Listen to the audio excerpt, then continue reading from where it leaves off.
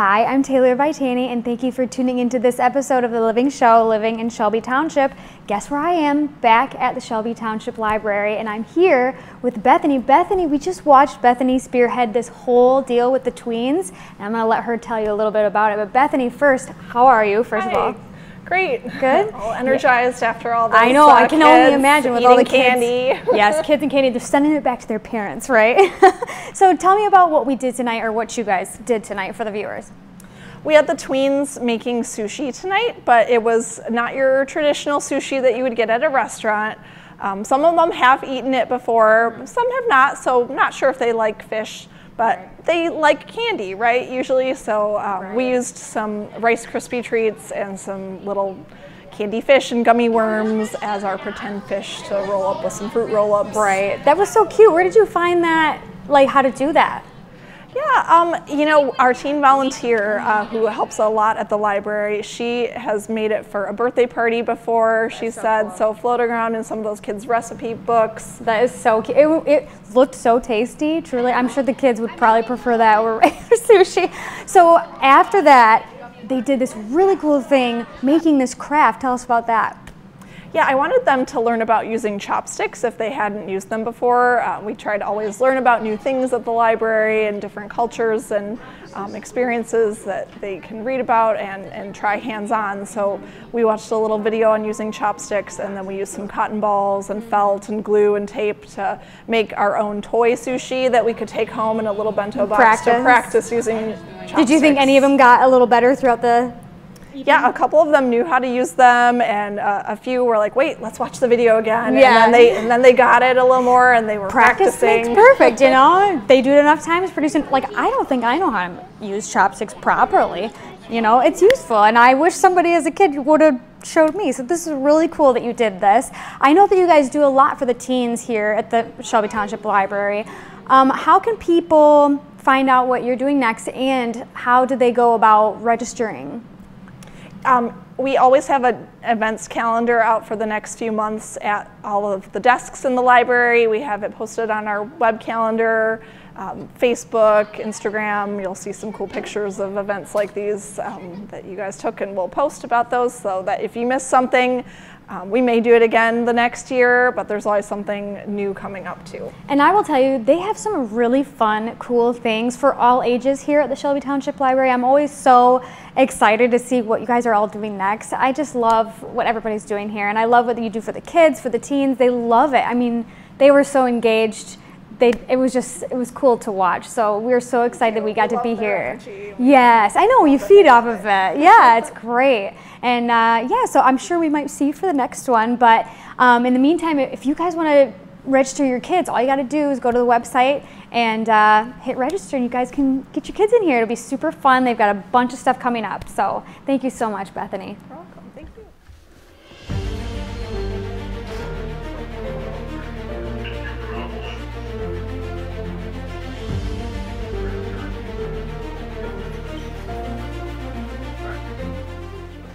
And carry out all orders Carry out all orders directed by my superiors. directed by my superiors. So help me God. So help me God. Congratulations.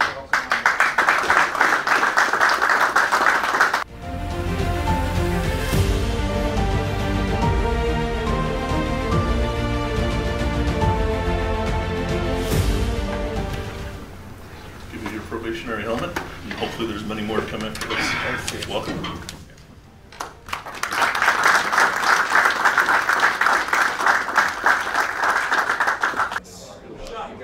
So I wanted to do something in the medical field.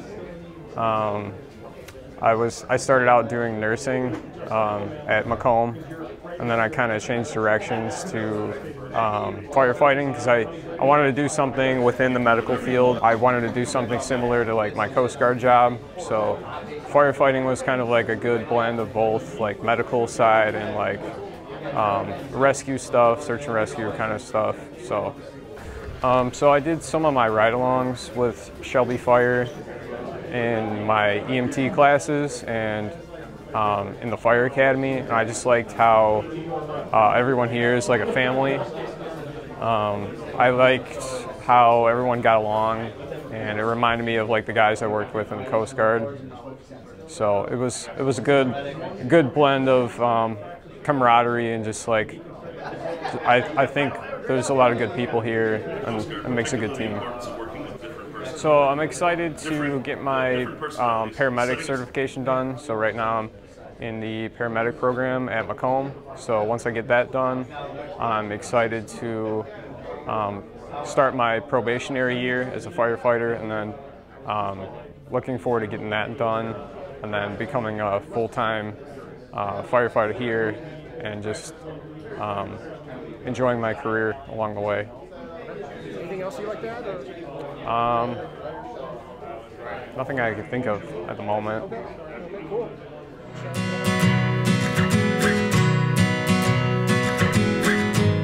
Back in May, and even actually before that, we partnered with the Macomb chapter of Pheasants Forever to help restore a 2.2-acre pollinator habitat.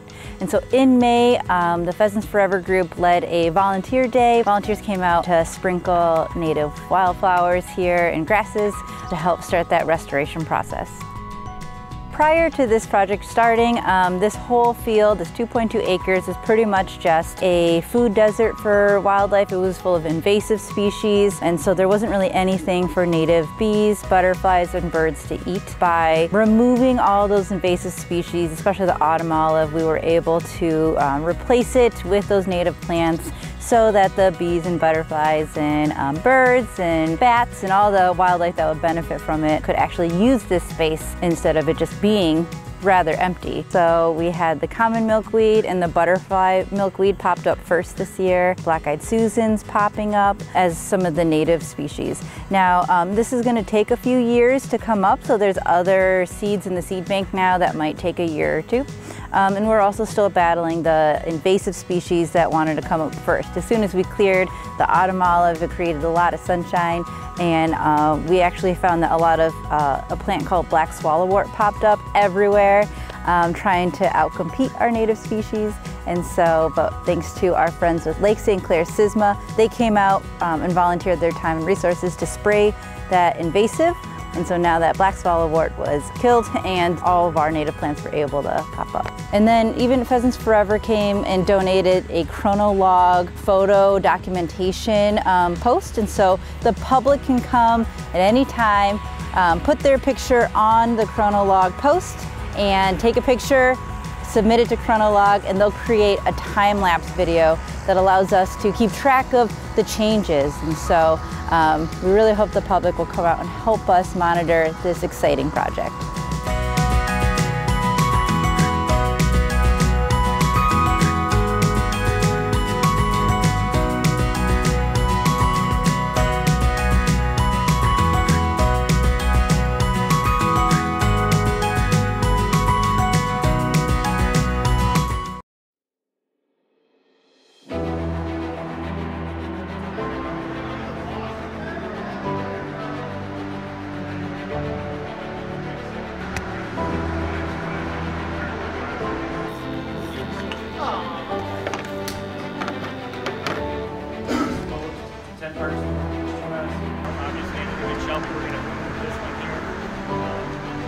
Part of the counting team, we could be asked.